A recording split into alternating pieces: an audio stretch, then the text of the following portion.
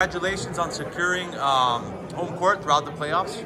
I don't know if you knew this, but this was your best defensive effort tonight, holding them to 55 points. What are you guys feeling, going into the derby with Olympiacos? Nothing. Another game.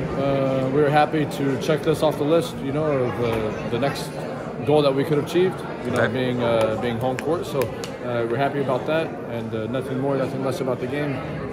But it is great to continue playing better on the defensive end, and improving each and every game, So to set a record at this point in the season we're good for us. I know you're aware of the 12-0 record that you guys have against, the eternal rival. That's 5-0 this season, a couple close games, some that were less close. How focused are you guys on the 13-0, or is that something that you guys don't discuss at all? We're extremely focused on it, but only for the standings, only for the standings.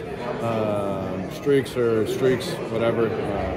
It's not something that we're keeping track of, but it is an important game for the EuroLeague standings, and that's where our focus is. It's also a really important game for the fans. Do you have a message that you want to send to the fans ahead of this game on Friday?